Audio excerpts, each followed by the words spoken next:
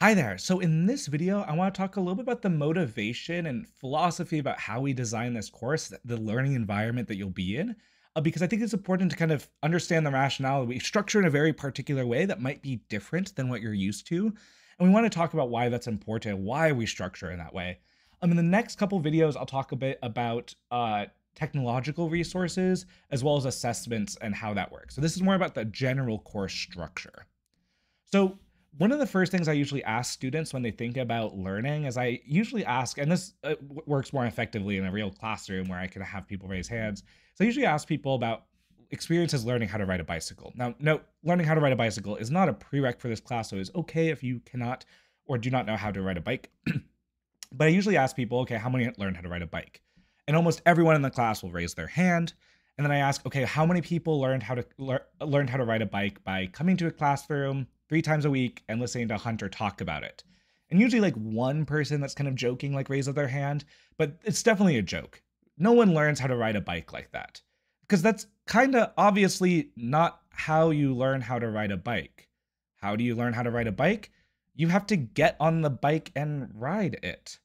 And there's this very intuitive notion for that when learning how to ride bikes that we somehow lose when we think about how to learn programming. Learning programming or any skill really is the same as learning how to ride a bike.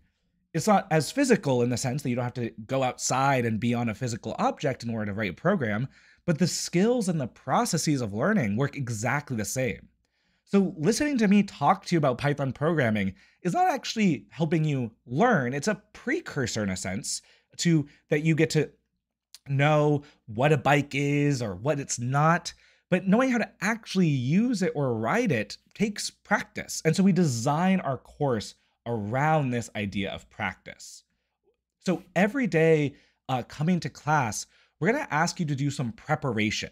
So every day there's going to be these lessons where you're going to actually be doing readings beforehand so that you can learn the fundamentals, the basic ideas of what we're trying to talk about that day. And then in class, we get to practice them together. So in this bike analogy, the lessons are all about introducing what's a bike, what's not a bike, what are the mechanics for how a bike works. And we're going to do all that stuff at home. You're going to learn those stuff. You're going to be introduced to that topic. Do not worry though, by the time that you finish that reading, I am not expecting you to be a master in riding bikes. What I want you to do is I want you to come to class where we could practice together with your peers and actually build up the skills, because that's the hard part of learning. I want to do that part together rather than having you do that stuff on your own. So let me give you a highlight of kind of what your normal week is going to look like. So we have class on Monday, Wednesday, and Friday. And before each of those classes, I'm going to ask you to read a lesson. And it's going to be introducing that day's concepts. And this for Wednesday's lesson, it's introducing a lot of the Python syntax for a lot of fundamental ideas like loops and if statements and so on in Python. Those lessons also have practice problems, but I encourage you to not do the practice problems before class, because in class we'll work on those problems together. So you should do the reading, but then stop after you finish the pause and think slide that usually asks you to reflect on what you just learned. There's a set of practice problems afterwards, and I encourage you to come to class with those not yet done so we could work on those together. And that's going to be most of our class time. Is going to be a little bit of recap as well as working on those practice problems as a class. I'll talk a little bit about this more later, but those lessons are going to be due at the end of the day. So at midnight on that day of the lesson, that lesson is due. So that gives you time after class to finish it up. They're not part of a grade. There's a small extra credit opportunity for completing the lessons on time, again, by the night of the day of that class. So for Wednesday's lesson, it'd be due Wednesday night. But we'll talk a little bit more about the mechanics of that later. So they're not graded, but you are expected to be doing them. And we provide a small extra credit opportunity to help incentivize staying up with them. There says this thing about a CP due. I'm going to ignore that for a second. So that's what Monday, Wednesday, Friday is going to look like. You're going to be kind of doing some preparation, coming to class and practicing. So we're practicing throughout the week.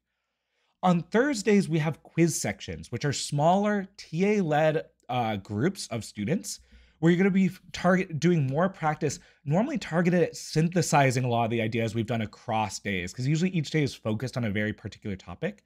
So the quiz sections are usually designed about synthesizing a lot of the ideas we talked about so far, and almost always are designed to help you for your next take-home assessment. Okay. Now, I'll talk a little bit more about assessments later, like this exact format, what they look like, but I'll just briefly mention that there's various due dates throughout the week. The biggest one is Thursday nights is when our take-home assessments are due. These are your big programming assignments, as well as a little learning reflection to think about what you've learned that week. Those are generally going to be due on Thursdays. We also are going to be having what we call a checkpoint, which is a small set of problems that you're going to be required to do. Those checkpoints are generally going to be released Thursday or Friday and are due on Mondays. So your two big due dates each week for things that are actually part of your course grade are Monday nights for these checkpoints, these small set of problems, and then the take-home assessments and learning reflections on Thursdays, which are much larger in scope. And the checkpoint is intended to help prepare you for that take-home assessment. So that's going to be kind of what our week-to-week looks like. I will mention, and my face is covering this up a little bit, we don't record attendance in any of these things, in lecture or in the quiz sections. We don't take attendance, but attending those sessions is expected. There are recordings of the class sessions, the Monday, Wednesday sessions, or Monday, Wednesday, Friday sessions, but the content itself is all introduced in the lessons. Those recordings are just kind of going over practice problems. So we really recommend coming to class if you're able, because that time of actually working with your peers is the most beneficial part, not just watching a recording.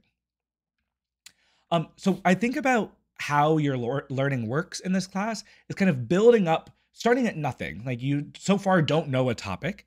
And the lesson is a first introduction. So you read the lesson and you now know what, say, a for loop looks like in Python. You've seen the syntax, but I don't expect you to be able to apply that knowledge or be able to master that knowledge yet, because you've just been introduced to it. You are aware it exists. So the lesson is just a first touch point.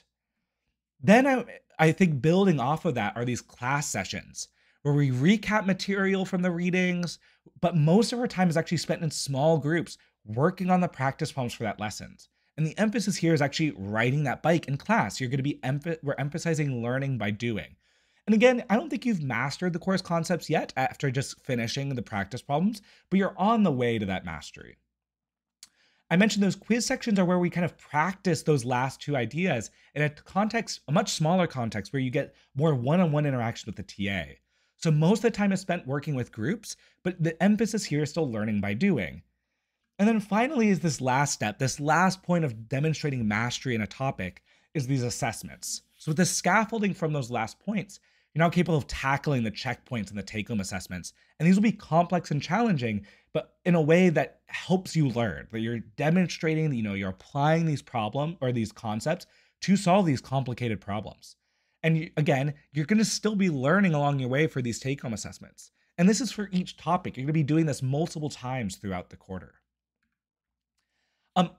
I wanted to mention that even though we're doing this thing in kind of a flipped classroom, that term of like you're doing most of the preparation beforehand, and we're not going to introduce a lot of new content in class, many people think about this class being completely asynchronous, which is true in the sense that the lesson content is delivered asynchronously at your own time, at your own pace, but your peers and your TAs are not.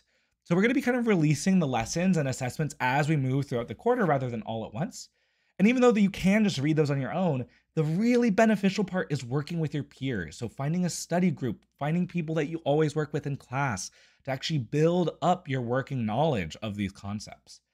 So a really important note is that interacting compassionately and empathetically is really important in our classroom, because most of our class time is built around the concept of community. And importantly, as much as I would love to be able to, can't build a community in this classroom on my own. It's built by you.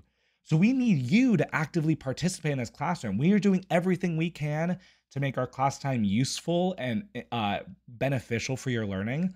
But it also requires effort from you to actually show up, even though it might not be your first priority, because we all get busy. So I do recommend taking the time to show up to quiz section to participate with your peers, or show up to class as well.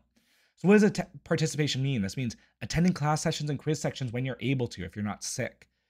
Participating in ed discussions that, the core staff are on there a lot, but you can respond or comment or add follow-up questions to the questions that are out there. They're meant to be a discussion, not just a Q&A.